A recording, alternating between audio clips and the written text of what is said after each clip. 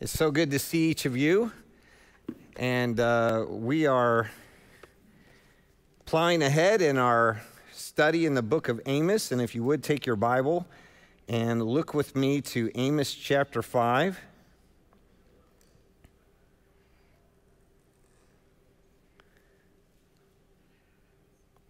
And we're going to begin with verse 1. We're going to look at our chapter 5 this morning. It is a long chapter, but this really is the kind of the central message of this book.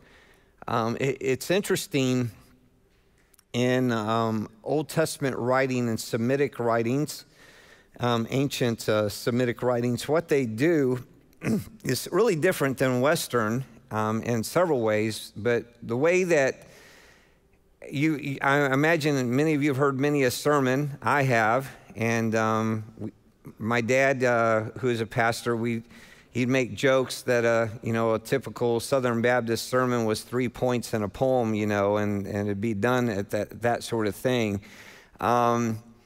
So we tend to, as Westerners, we tend to build to a climax at the end. And whatever point we're making, we make point 1, point 2, point 3, and then so this. And you really see this in Paul. Paul writes, of course, he was Jewish, but he was trained in Greek and Greek studies and a very learned man in Western thought. And when you read the New Testament, especially Paul's writings, he does that. He'll say, he'll make his point, this is the case, and then he'll make points 1, 2, 3, this is the case, and then he'll end it. So there you have it. There's there's my argument. And so he's very easy to follow.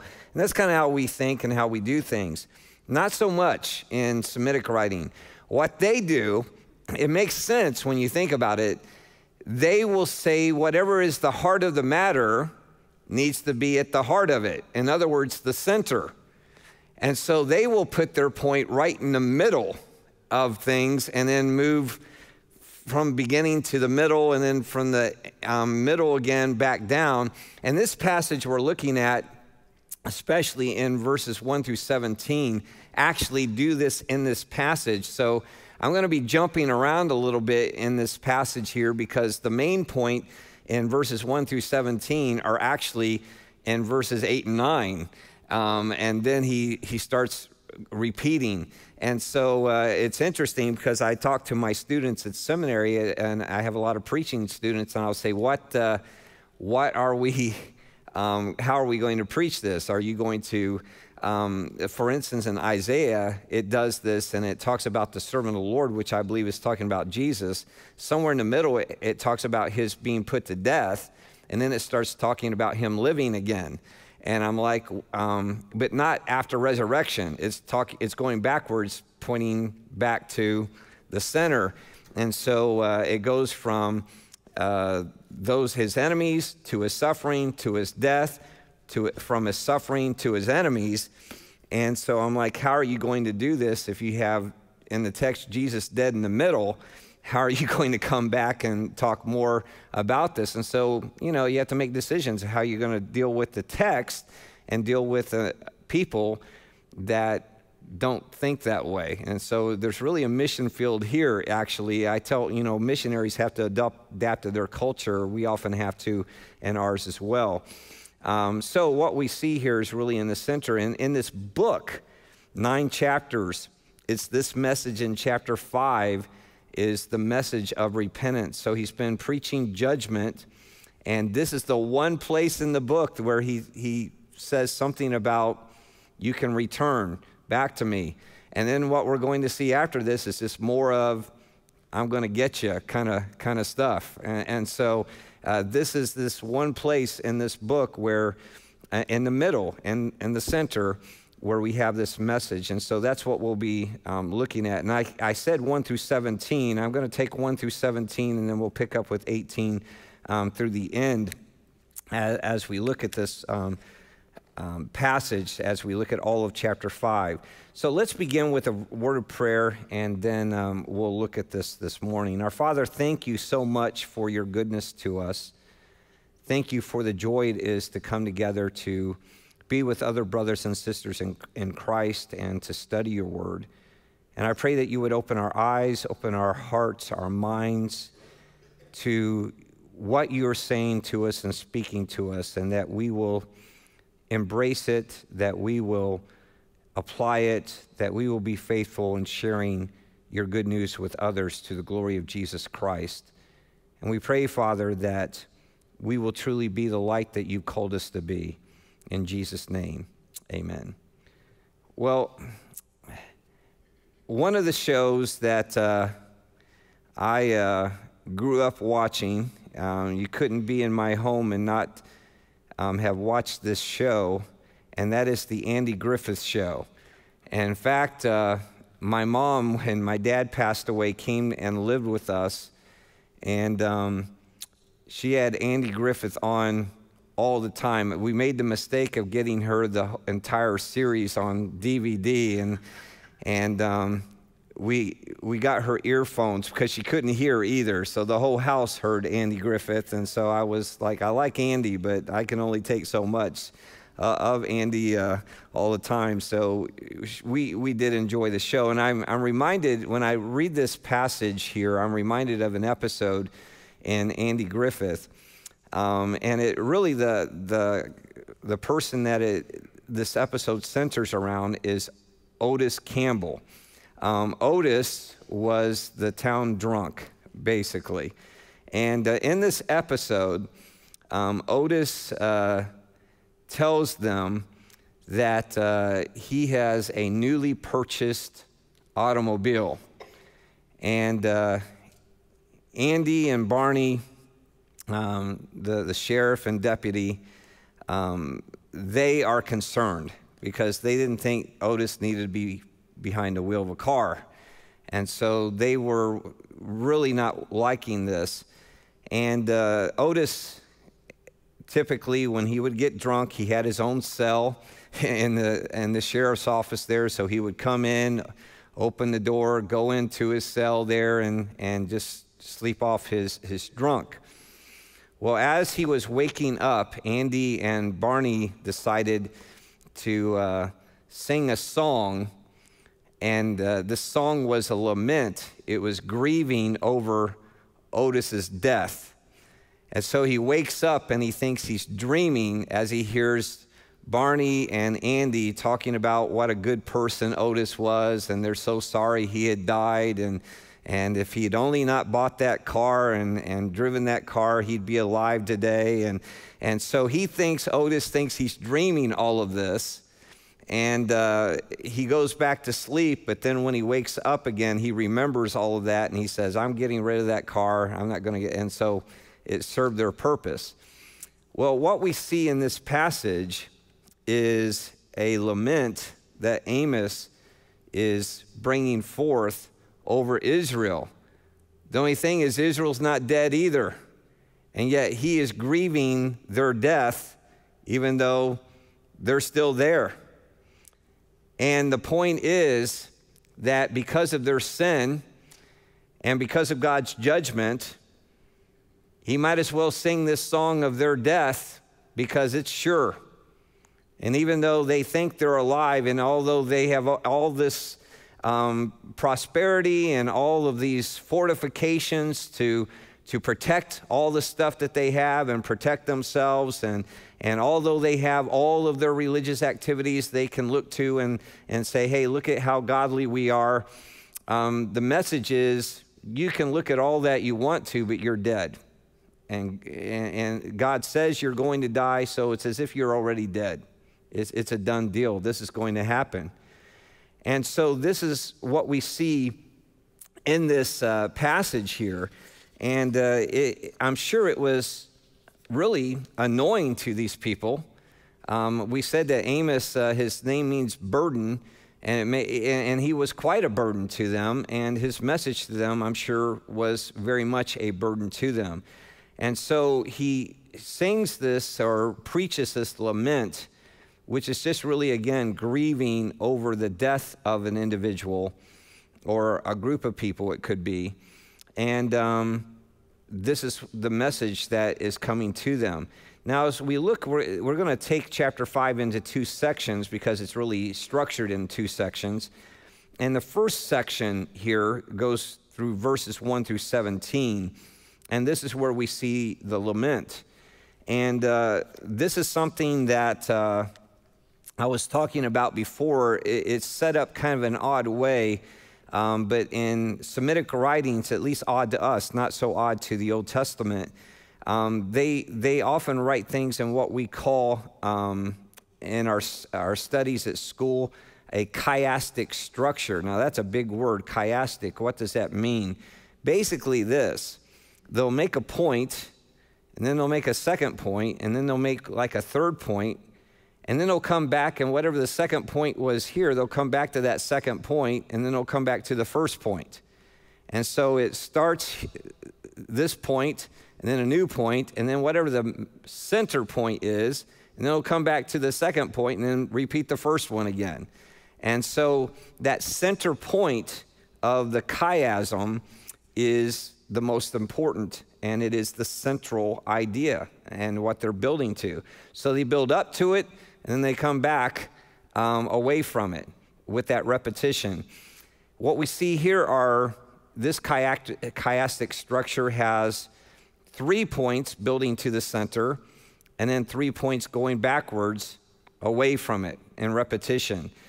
And so in verses 1 through 3 and verses 16 and 17, we see the message of lament. And then in verses 4 through 6 and 14 and 15, we see a call to seek the Lord. In fact, I want you to see this. Look at verse 4. He says, "For thus says the Lord to the house of Israel, seek me that you may live." And then go down to verse 14. He says, seek good and not evil. So you see there where he's coming back to that idea of seeking the Lord. And so we see that. And then in verse 7, he makes accusations of their injustice. And then in verses 10 through 13, he makes accusations of their judgment. And the real center of this is verses 8 and 9. And so we're going to work our way through this. But what I'm going to do is I'm not going to repeat all the way through, but I'm going to take each first point, either at the beginning and end and second and so on as we go through. So the first message here in this, in this passage is those who reject the Lord are dead. Those who reject the Lord are dead. Now let's look at verses 1 through 3. Hear this word which I take up for you as a dirge, that is, again, a funeral song. O house of Israel, she has fallen, she will not rise again. The virgin Israel, she lies neglected on her land. There is none to raise her up. For thus says the Lord God, the city which goes forth 1,000 strong will have 100 left. And the one which goes forth 100 strong will have 10 left to the house of Israel. And if you want, look at verses 16 and 17. Therefore, thus says the Lord God of hosts, the Lord, there is wailing in all the plazas and all the streets. They say, alas, alas. They also call the farmer to mourning and professional mourners to lamentation. And in all the vineyards there is wailing, because I will pass through the midst of you, says the Lord. And so again, those who reject the Lord are dead, fallen, and no more to rise. And so this is the message that is coming. And the question is, why? Why this dirge? Why this message of death? Why has this happened? And it is interesting, if you noticed with me again, in verse 17, and in all the vineyards there's wailing. Notice the last line, because I will pass through the midst of you, says the Lord. This is something that we should be taking a look at and paying attention to. Because where's another time the Lord himself passed through the midst of Israel? All the way back in Egypt, when we have the Passover. That's exactly right. And you remember it, don't you? The Lord said that I'm going to come through and that I'm going to kill the firstborn, but you will be saved if what? If you put that blood on the doorpost, correct? And he sees the blood, he will pass through your midst. What is he saying here? He's saying, I'm going to pass through your midst this time, but there's no blood on the posts. I'm coming for you. So he's using the language of Exodus, which they were very familiar with. See, they knew their scripture. They just didn't obey it. You see, they knew it. And he's using language that they should have gotten the message from. And he's using the very language of what they looked to as a wonderful thing when God passed through our midst and saved us. Now he's saying, I'm going to pass through your midst and I'm coming for you. You're the ones that I'm coming for. And so don't miss these plays on words here that are getting to the point that he's saying that I did this to them, now I'm doing it to you. And this is why there are these dirges. This is why there is wailing. This is why there is mourning. It is because I'm coming for you. You are the ones who are dead. And so that's the message here. But again, why? How has it come to this? One of the things that we see here is that it has come to this because they substituted religion for authentic devotion to God. And he mentions here, as we move on, look at verse 5. He says, but do not resort to Bethel, and do not come to Gilgal, nor cross over Beersheba. What's significant about Bethel, Gilgal, and Beersheba? Well, Bethel was significant to Jacob, as all these places were to Jacob. And of course, Jacob's name is changed to what? Israel. And so he is one of their forefathers, Abraham, Isaac, Jacob. And so it is at Bethel where Jacob had his first encounter with the Lord. And it's at Bethel that God promised Jacob that the promise he made to Abraham and to Isaac to bless him and to make him a great nation, he reiterated those promises that he made. God reiterated these promises that he made to Abraham and to Isaac. He made it to Jacob here at Bethel. And so Bethel was significant to them because they're saying, we are Jacob, we are Israel. And God promised our forefather that he would look out for us, that we are his treasured possession, we are his people. So what can harm us? Nothing can harm us. We are good because God is the one who is our God, who has promised himself to us. And so this is the thing. And then Gilgal. Gilgal was significant to the people of Israel in particular because it was at Gilgal that the Lord spoke to Joshua and promised him victory as the people went forward into the promised land. Victory over whom? Victory over their enemies. And so Gilgal represented to Israel the rightful inheritance of the promised land. So what's their thinking? We will never lose this land. We will always be in this land because God promised Joshua that he would give us this land as our inheritance. And so this is what we are holding on to. And so they saw this as God's going to be faithful to his promise to Israel, and Israel will always have victory over its enemies no matter what, because God told Joshua that this land would be our inheritance. And then Beersheba, again, Beersheba received its name because of the covenant that Abraham made with Abimelech. And it was at that time that it was said to Abraham, God is with you in all that you do. And we go on, and it's at Beersheba, the Lord spoke to Isaac and said, I am the God of Abraham, your father. Fear not, I am with you and will bless you and multiply your offspring, for my servant Abraham's sake. And then later to Jacob, he promised his presence with Israel. And so when they look to Bethel and Gilgal and Beersheba, these places represented to them promises that God made of his blessing to them of the land, of this is given to them from God as their inheritance, as God's presence with his people, that he would never forsake them or leave them, that everything would be well with them. And the problem is this, a couple problems. One is this, though, they were selective in their Bible reading and in their memory.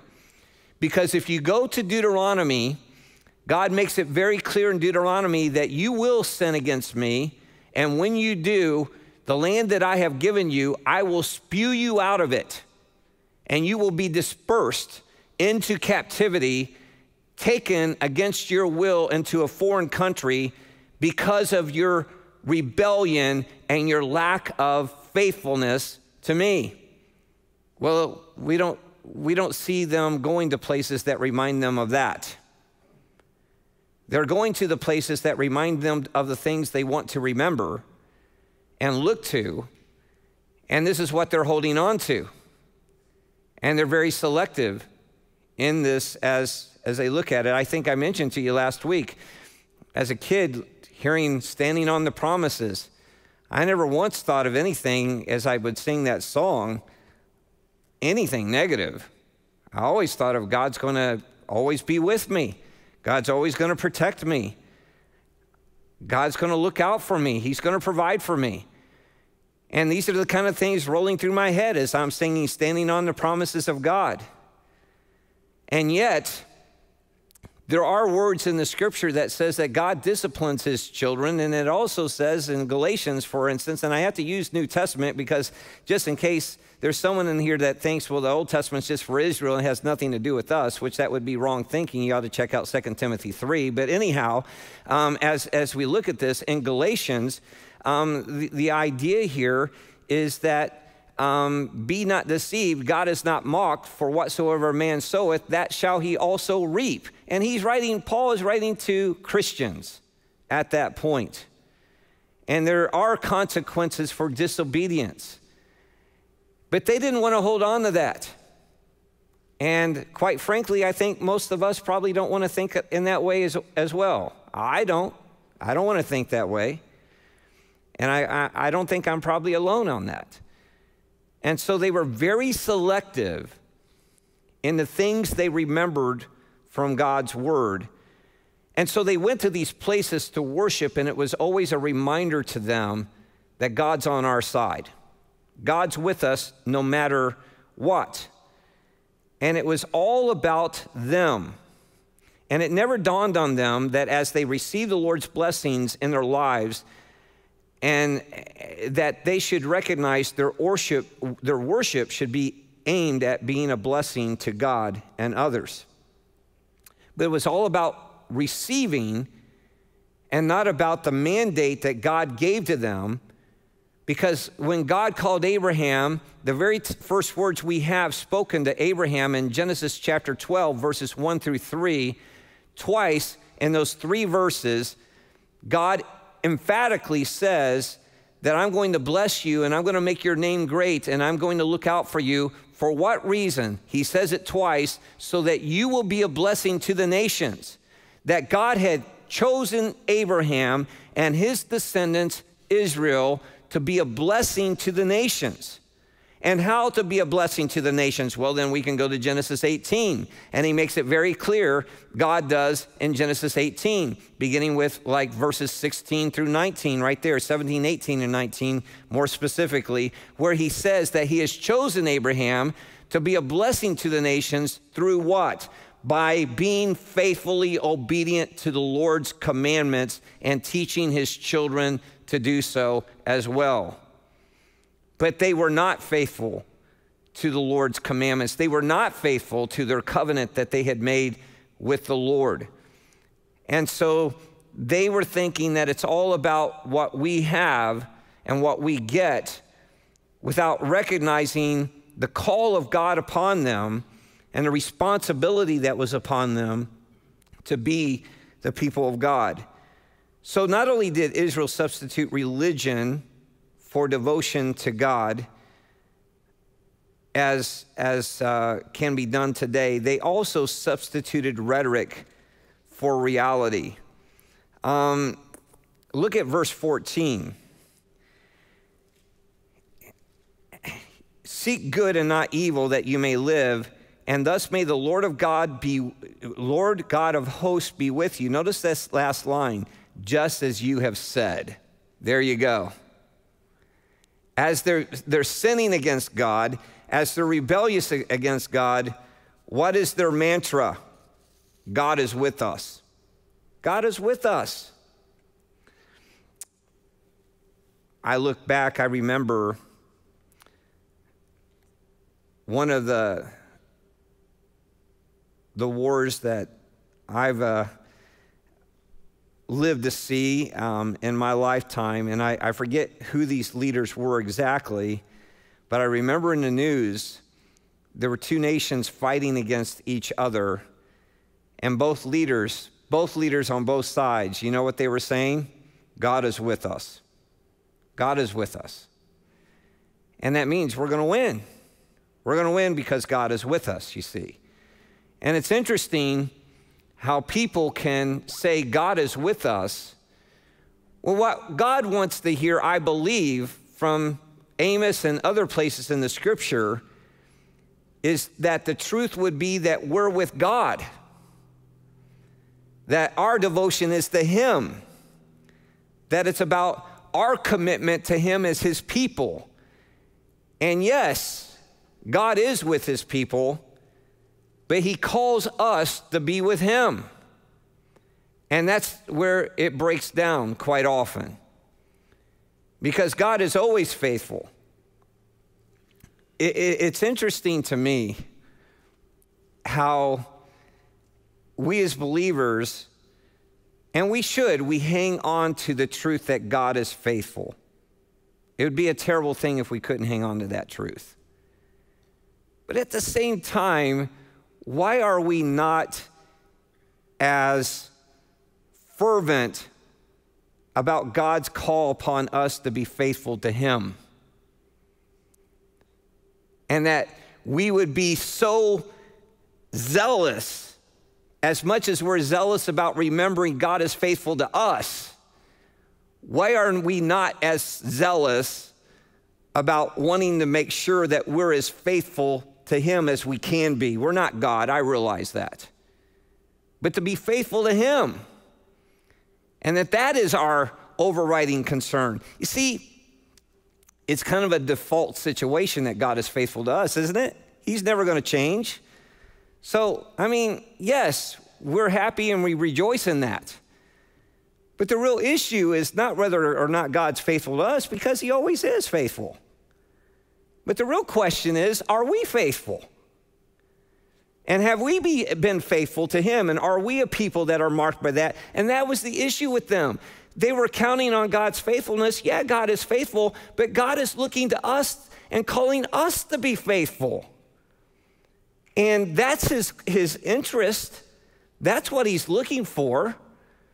And so they say, well, God is with us. And you hear just a little bit of just kind of a, I don't know, snarkiness in this as He says, just as you've said. God is with us just as you've said. Yeah, you've said it a lot, it appears, that God is with us. But the real issue is you're not seeking Him. You're not the people that He's called you to be. And so we might say God is with us, just like they did. But the real question comes, are we with God?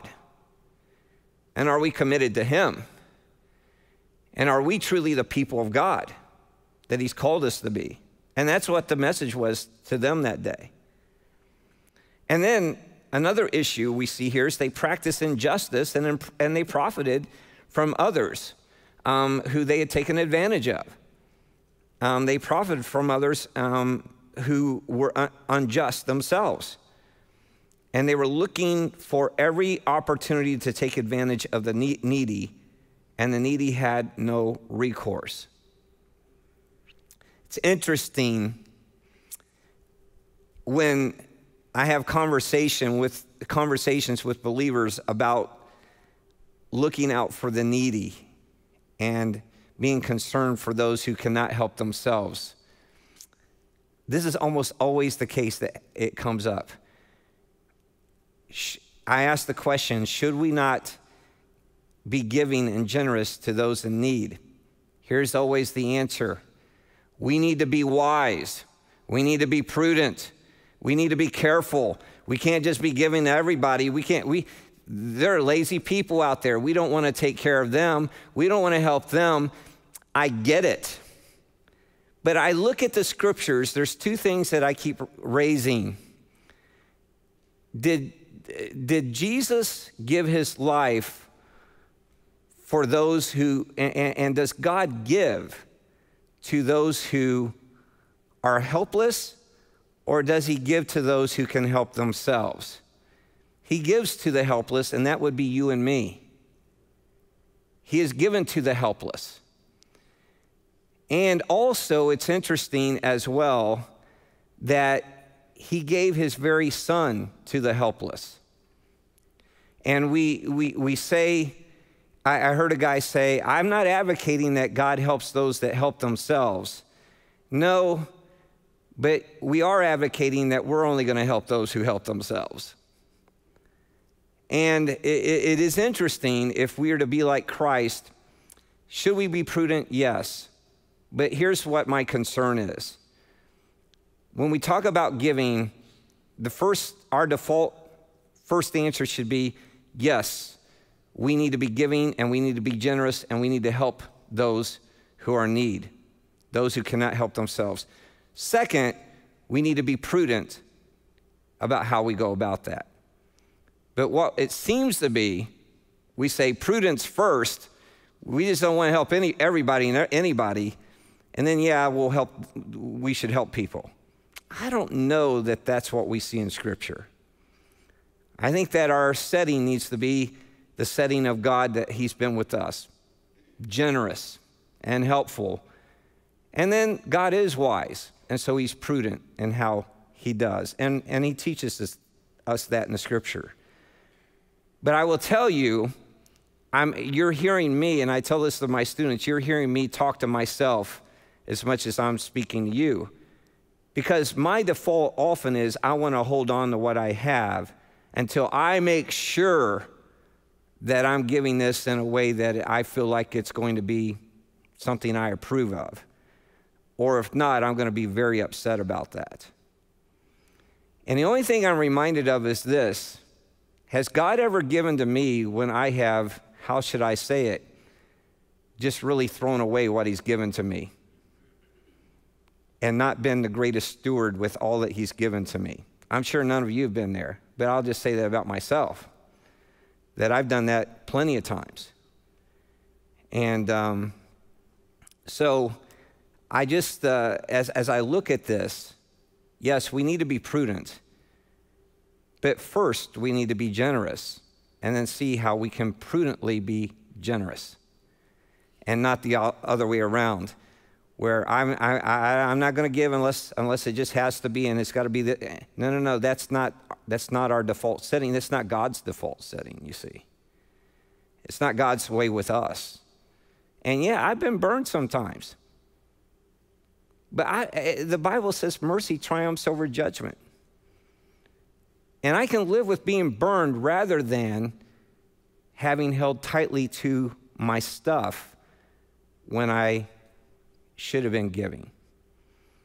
Because if you look at us with God, we could use that same lingo. God's been burned by us if we think about the investment he's made in us at times. And yet, aren't you glad that he's giving and generous with us? And so, it is something that he nails them for. Not only are we to love the Lord our God with all of our heart, soul, mind, and strength, but we are to love our neighbor as ourselves. And this is something that they were looking to take advantage of the weak and manipulate the courts and manipulate situations to oppress those who could not help themselves. And here's something else that we often do. I have a friend that he always wants the best for me, but I'll tell Ann, he always wants the best for me, but it always seems the best for me is always what's best for him. You ever been around someone like that before?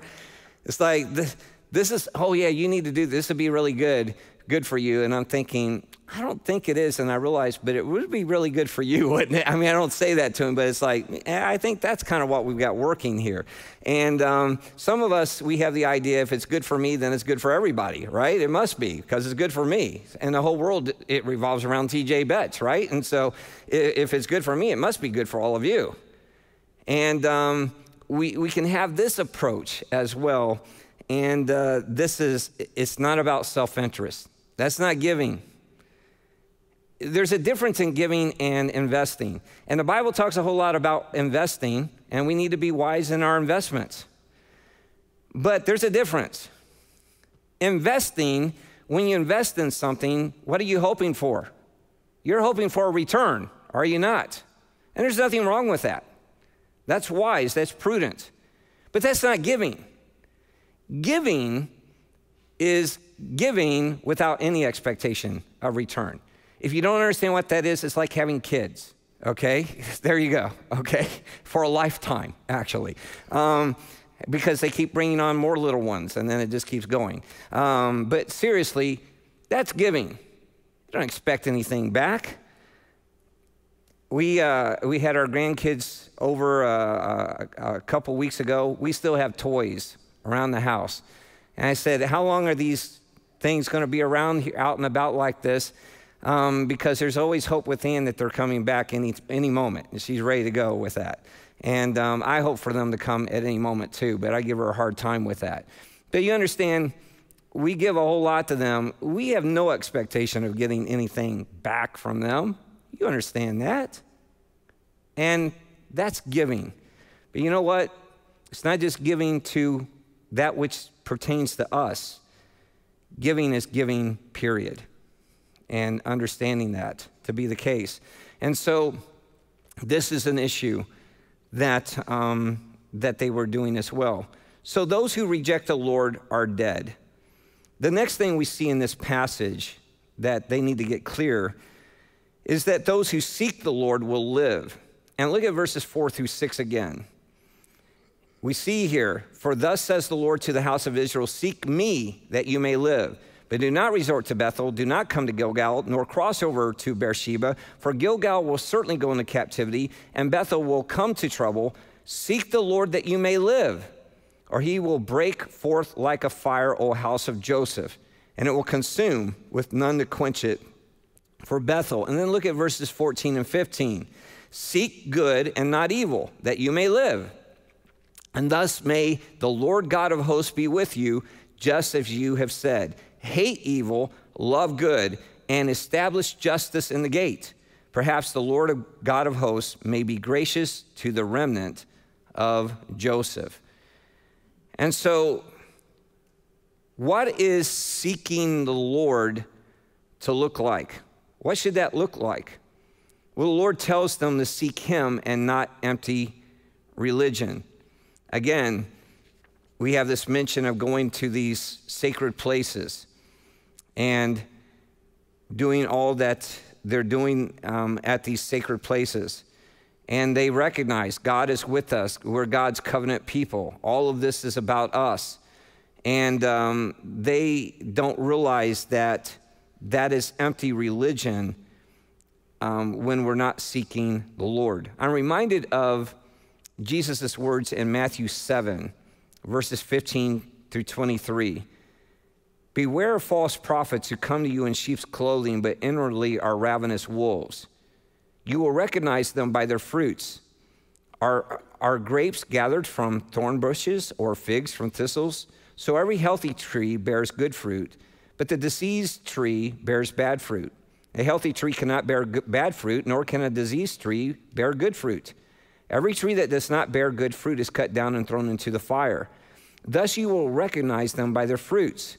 Not everyone who says to me, Lord, Lord, will enter the kingdom of heaven, but the one who does the will of my Father who is in heaven. On that day, many will say to me, Lord, Lord, did we not prophesy in your name, and cast out demons in your name, and do many mighty works in your name? And then I will declare to them, I never knew you. Depart from me, you workers of lawlessness. Again, those who substitute religious activities for true devotion to God are in store for a great disappointment. And all such substitutes lead to captivity and death. That's his message. And notice he says here also, we see seek good and not evil, love good and hate evil. In 3 John 1:11, beloved, do not imitate evil, but imitate good. Whoever does good is from God. Whoever does evil has not seen God. Well, what does it mean to do good in Amos? Well, I think he says it here in verse 15. In chapter 5 here, he says, establish justice in the gate. Micah speaks of this in Micah 6:8. He says, he has told you, O man, what is good. And what does the Lord require of you but to do justice and to love kindness and to walk humbly with your God? To do justice means to walk with God so much that his standards of right and wrong become our standards of right and wrong. To love kindness means that as a people who have received God's kindness, that we show kindness to others. As a people who have received God's mercy by not giving us what we deserve, that we are a people who show mercy to others. And to walk humbly with your God means his followers are to live lives marked by an unwavering loyalty and devotion to God, focused upon loving him and pleasing him. That's what it means to be good. And God's call for Israel was to seek him and live. All the ways that they were going for in their lives was leading them to disaster. So the question comes, what is the focus of our lives? Is it really to live unto Christ? As Paul said, for me to live is Christ. Is that who we are? That is what he's called us to be. It is also interesting. We live in a culture, and I'll blame my own generation for this, because I never heard any of this kind of stuff from my parents' generation or my grandparents' generation. But we've kind of worked it out in our minds, it seems like, in my generation and those that have followed, that love means the absence of hate. When did that ever happen? It's just not true. Love doesn't mean the absence of hate at all. You see, if Anne, for instance, and I said this before, I think if she were to get cancer, I would hate that cancer. I would want that cancer destroyed. Anything that would harm her, whom I love, I hate what would harm her. I reject it. I want it removed. See, it's impossible to love God and not hate sin, because sin is worse than any cancer. Because cancer may take away our physical lives, sin takes away eternal life if we are not saved by grace through faith in the Lord Jesus Christ. And even when we sin as believers, as I've talked about and we've seen in the passage, there's always loss with sin. Always loss. Not the loss of eternal life, but loss of blessing, loss of fellowship, loss of an abundant life that that we've been saved unto. There's always loss with sin. And so for us to truly love God, it means we will hate sin. And it's an odd thing that we live in a culture that says, no, you're not to hate anything. Oh, yes, we are. I don't care what the culture says. I see what the Bible says. And the people who love God, they hate sin. And you know what sin they hate the most? Their own sin. Their own sin. I will tell you this, it's a lot easier for me to hate your sin than it is to hate my sin. And yet true hatred of sin will begin with a hatred of our own sin. Why do we hate our sin? Because it is an offense to God. It is an offense to God who gave his Son to die for our sin. It's an offense to our Savior, Jesus Christ, who willingly laid down his life and submitted himself to all the junk that he went through on this earth, ultimately led to a cross. All the stuff he went through for us because of our sin. And then we take our sin as if, well, it's all under grace anyhow, it doesn't matter. Oh, really? It mattered to God, and it still matters to God. It mattered to God so much that while we were yet sinners, Christ died for us, and he loved us that much. How much can we express our love for him if we take for granted and see our sin as a very small thing in light of the highest price that could ever be paid, the precious blood of Jesus Christ for our sin? It makes no sense. It makes no sense.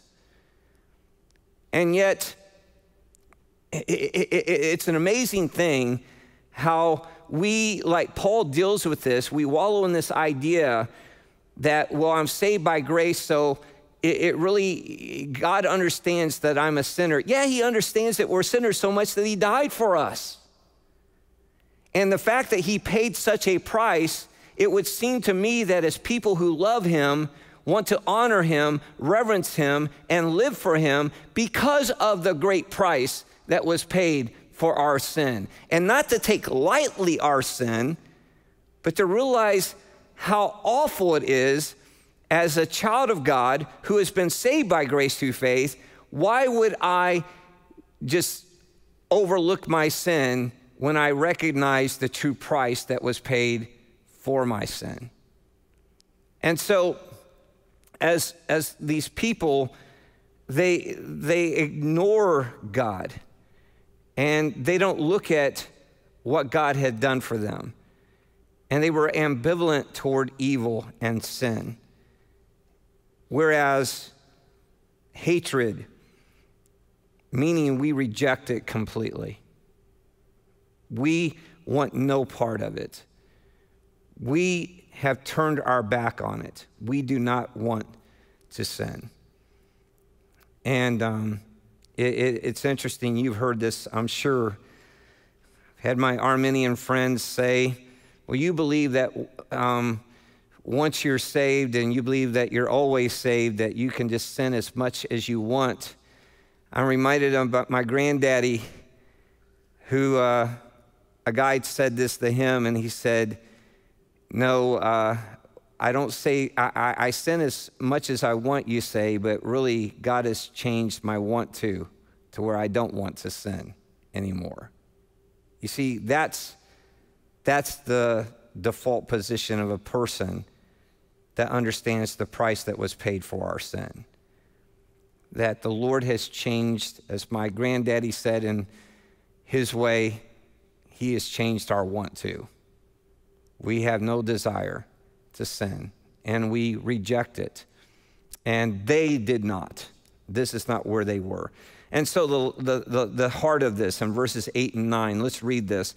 He who made the Pleiades and Orion and changes deep darkness in the morning, he who also darkens day into night, who calls for the waters of the sea and pours them out on the surface of the earth. The Lord is his name. It is he who flashes forth with destruction upon the strong, so that destruction comes upon the fortress. And so those who ignore the Lord do so at their own peril. They do so at their own peril. And a couple of things he mentions here is he talks about the Pleiades and Orion and these constellations. What's his point here? What's God's point? God is the one who controls all of creation. He controls it all. As the creator, he controls all of it. And because of that, he has the right to do with it. Because he's the creator, he has the rights to it to do with it whatever he pleases. And so he brings this up right in the middle of this, saying, I have the right to do this as the creator. And another thing I think he's saying here is that he is all-powerful. I have the ability to do this. These are not empty threats. This is the truth. This is what is going to happen. This dirge, this lament, this destruction that's going to come, I have the power to do this, and I'm going to do it. It will happen. One of the things I take away from this passage before we get to the next section, actually three things I'll say here. One is this: people are not in control of their lives. God is. You think you're in control of your life? You're just really not. You have not come to the truth of the matter yet. I've seen people take care of themselves as best as anyone could take care of themselves. I have a dear friend who passed away. He was in the best shape of anyone I knew. He's a medical doctor. He was just in great shape. And he had a heart attack while he was out cycling. I'll tell you, it had a bad impact on me in this way, though. I thought, well, he's in great shape and took care of himself, and he died. Well, I don't even want to I don't need to fool with it, because there's no hope for me anyhow. I don't think that's the lesson God wanted me to learn, but I thought, well, he was in great shape. But the point is this: God is in control. God is in control, and it's not us. We can do what we do, and we should take care of ourselves as faithful stewards of what God has given us, but God is in control. And we need to understand that. Next, people are not in control of their possessions. God is. And that's the point he's making here. All the stuff that you've got, I'm going to destroy it. I gave it to you. I'm going to take it away. Job got this, didn't he? The Lord gives, the Lord takes away. Blessed be the name of the Lord. God's in control of our stuff. God is in control. And so people are not in control of their possessions. God is. And another thing that comes out of this is people are not in control of their eternities. God is. You cannot determine your eternity in and of yourself. It is but by the grace of God. It is by grace through faith in him and trusting in him alone for our salvation. Trusting in ourselves. I mean, we can't even guarantee our physical lives, much less our eternal lives. And so he is in control. And instead of being independent, Israel had been altogether dependent upon the Lord, and they failed to recognize this. I wonder if that's true about any of us this morning. How many of us may think that we're independent of God and have failed and are failing to realize that everything we are and everything we have is really dependent upon him, and it comes from him. And it reminds me, this passage reminds me of the words in 2 Chronicles 15:2. Chronicler says, if you seek him, the Lord, he will be found by you. But if you forsake him, he will forsake you. And you may say, well, the scripture says he will never forsake me or leave me. The idea here is that he is always with us, but he will teach us lessons of discipline as New Testament believers. And we are kidding ourselves if we think not, if that to not be the case. Well, let's look at verses 18 through 27. And I just got three questions I think this passage has for us as we close out our time here, these last 15 minutes. But begin with verse 18. Woe to you who desire the day of the Lord. Why would you have the day of the Lord? Or why would you have the day of the Lord? It is darkness and not light, as if a man fled from a lion and a bear met him, or went into the house and leaned his hand against the wall and a serpent bit him. Is not the day of the Lord darkness and not light, and gloom and no brightness in it? I despise your feasts, and I take no delight in your solemn assemblies. Even though you offer me your burnt offerings and grain offerings, I will not accept them. And the peace offerings of your fattened animals, I will not look upon them. Take away from me the noise of your songs. To the melody of your harps, I will not listen. But let justice roll down like waters, and righteousness like an ever-flowing stream. Did you bring me sacrifices and offerings during the 40 years in the wilderness, O house of Israel? You shall take up Sikkuth, your king, and Kiun, your star god, your images that you made for yourselves, and I will send you into exile beyond Damascus, says the Lord, whose name is the God of hosts. I'm reminded of a incident. This happened years ago. We haven't watched this show in a long time, but when it first came out, American Idol, kind of a singing contest. And I remember one particular singer, they interviewed this young man just before they were going to get the results. And he was like there's no way I'm not going to go through to the next round. I mean, he was just positive that he did it. He was going to win it. And he was all confident about this, and nothing went wrong, he thought, and everything was fine. He got up before them, and he was out. He was out. And that's kind of like Israel. They're very confident. We're God's people. God has made a covenant with us.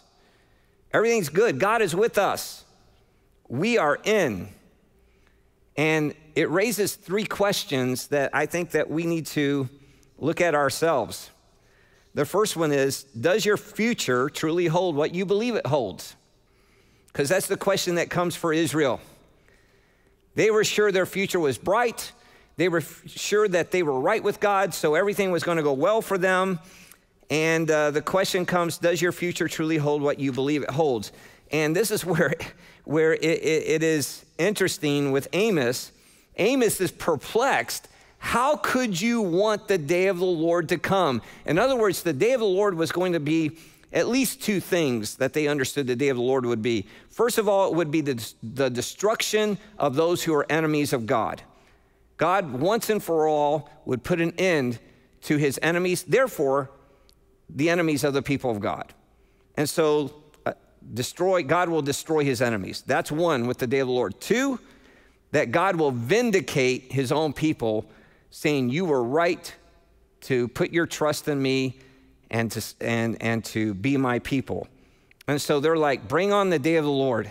We want that. We want our enemies destroyed, and we want to be vindicated that we alone are the people of God. And Amos says, why are you wanting this? Because you are not the people you think you are. You say you're the people of God.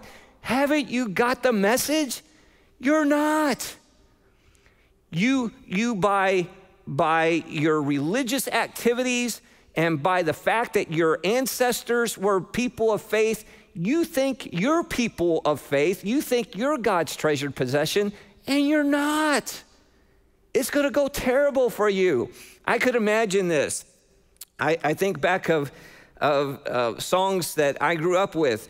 I could hear them in Israel. He talks about their music. They could say, when we all get to heaven, what a day of rejoicing it will be. Or in the sweet by and by, we shall meet on that beautiful, beautiful shore. Or when the trumpet of the Lord shall sound, and time shall be no more, and the morning breaks eternal, bright and fair. When the saved on earth shall gather over on the other shore, and the roll is called up yonder, I'll be there. And Amos is perplexed because he says, you're not going to be there. You say you're going to be there. You think you're going to be there. You're not going to be there because your lives have given evidence of who you truly are. And you can sing all the songs you want, and you can quote all the passages you want, and you can go to all the sacred shrines and do all the worship services you want to, and yet you are not God's people because you live lives contrary to the faith that truly is brought about and the change that is brought about for the people of God. And so you can do all the stuff you want to, and you can sing all the songs you want to, and yet they're nothing because you are truly not the people of God. John the Baptist dealt with this in Matthew 3, verses 9 through 10. And do not presume to say to yourselves, we have Abraham as our father. For I tell you, God is able from these stones to raise up children for Abraham. Even now the axe is laid to the root of the trees. Every tree, therefore, that does not bear good fruit is cut down and thrown into the fire. I think I told you, I'm a sixth-generation Southern Baptist minister. In fact, I don't even know how that works because I've looked at the years, and that means, first of all, they were Southern Baptists before there's ever a Southern Baptist convention. I don't know how that works, one. And two, it's just unbelievable that that would be the case. And the issue is, though, it really doesn't matter in one sense. It doesn't matter in this, and what is that one sense? It is that my faith in Christ must be my faith in Christ, and my life unto Christ is my life unto Christ. And no matter how godly my parents were, my grandparents were, and my great-grandparents, and so on, I'm glad they were, but I'm going to stand before God, me, and not based on their faith, but I'm going to give an account for me and who I am, whether I'm in Christ or not, and so are you. Thank God for godly parents if God gave us godly parents and godly people in our lives. But the thing is, if they did a really good job, they would have taught you, and I was taught, it's you. You are going to stand before God, and you're going to give an account for your life. And they were thinking, hey, we're good because we're children of Abraham. Or here's another thing. How many times have we heard this? Again, being a sixth-generation Southern Baptist, I've heard this all the time. I've asked people, do you know if you stand before God today that you would go to heaven? Or what would you say? And if you stood before God, what would you say to get into heaven? And they'll say this. I went forward in an invitation, and I signed the card, and then I got baptized. I have to tell you something. I am very impressed by your baptistry here, by the way. I've never seen I thought I'd seen everything. I've never seen one like this before. I've always seen it up front there, so I think that's really cool, actually. Ann said, you didn't see this? This is what, my third week here or fourth? I didn't even notice it there, but I think that's really cool. But anyhow, so the deal is, though, we can say we've done all these things, and what? So what? That's it. So what? Because the scripture says, if anyone be in Christ, he's a new creation. Old things are passed away. Behold, all things are made new. And if we are in Christ, there will be the fruit of the Spirit that is produced in our lives. There will be evidence of that. And that's why we see Jesus and others saying that you're going to stand and I'm going to stand, and there will be people there before God and said, didn't I do this for you, and didn't I do this for you? And he'll say, depart from me, I never knew you. And so this is what they're counting on. They're counting on all the stuff that they did. And it's like Jesus in Mark chapter 7, verses 6 and 7. He said to them, well did Isaiah prophesy of you hypocrites, as it is written, this people honors me with their lips, but their heart is far from me. In vain do they worship me. That was Jesus, as he speaks of people who were very fervent about their so-called worship of the Lord.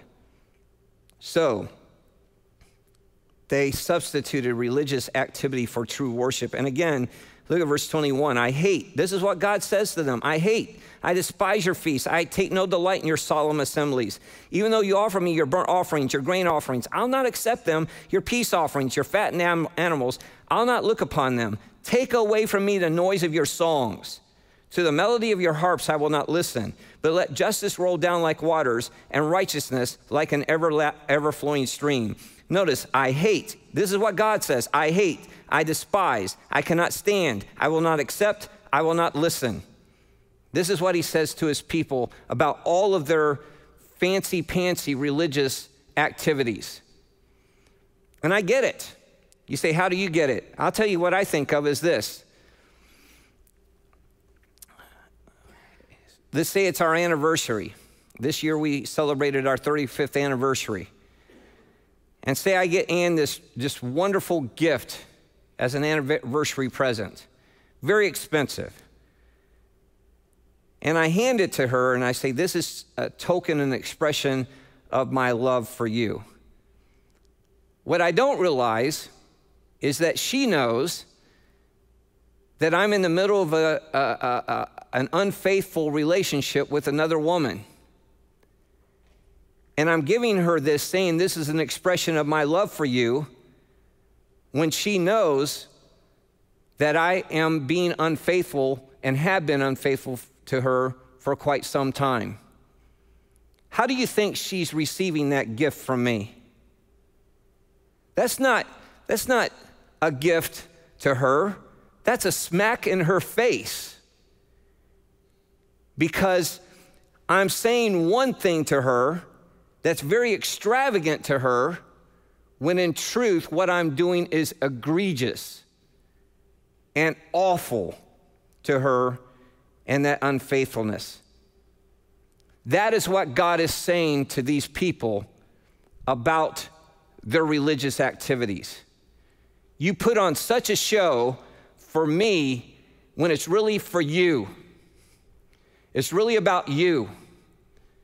He says, I don't want any of your stuff because I know the truth of who you are and what's in your hearts. And that is what God is looking for. When we come to worship him, do we truly worship him? And that's the next question. Is your worship of the Lord truly worship of the Lord? Is this really the case? We need to ask ourselves this question. Are we truly worshiping the Lord? Or do we just go through the motions? Are we doing something to get something out of it? Is it truly worship? And they offer their burnt offerings, their grain offerings. It's amazing. Their burnt offering was supposed to represent complete devotion to God. It was completely burnt, which is to say consumed, saying that I'm giving my whole life to you, God. And truly they weren't. And so they were doing all these things, symbolizing devotion and faithfulness, but they were not. They were not. And what they lacked was authenticity. And then finally, the last question that comes from all of this is the Lord Jesus Christ truly your God? The Lord was not their God. So the question comes up to us today, is the Lord Jesus Christ truly our God? Jesus said in Matthew 6:24, no one can serve two masters, for either he will hate the one and love the other, or he will be devoted to the one and despise the other. And also in Matthew 7, verses 21 through 27. Not everyone who says to me, Lord, Lord, will enter the kingdom of heaven, but the one who does the will of my Father who is in heaven. And so, again, all of these things that we do, what God is looking for is authenticity. What God is looking for is that when we sing songs to the Lord, that they are a reflection of what's in our hearts. When we pray to him, that it's a reflection of our hearts. When we go to worship services, that it's truly because in our hearts we are living 7 days a week in worship of him. I think about this. I had a guy come up to me, and I was wearing a polo. They had a golf insignia on it, some golf company. And he came up to me and said, are you a golfer? And I said, no, not really. Why do you ask? He said, well, I noticed your shirt. And I said, oh, I really like the clothes that golfers wear. So I wear those a lot, but I don't really golf. But I think they look good and they feel really good, so I like them. Well, we can do this with our religion. There are a lot of perks to coming to church, aren't there? We can get to be with a lot of good people, a lot of nice people here. And that's wonderful. And also, I heard one guy I know, he said, I've got a lot of business opportunities I can get when I go there. And it's good for our children as long as they don't go overboard with all this stuff, right? I mean, it's a good crowd. It's a selective crowd. It's better than what they might get elsewhere. And there's good music, and it's kind of entertaining, and you hear some good things, and you walk away and think, man, I feel better about myself. This has been good. Maybe I should do this every week. And it's all about us, and we put on the stuff, the clothes, but it's not really who we are. I can wear the golf clothes. I could even talk the golf talk if I wanted to. I could read up on it and get all that down. But it doesn't make a golfer out of me. No more than putting on all the stuff of the religious activities that we can in our day. That doesn't make us like Christ. And it doesn't make us Christians, truly. That was their issue. And so the question comes to us, where are we in that? And so the message of Amos, some nearly 3,000 years ago, comes to us today with these same questions.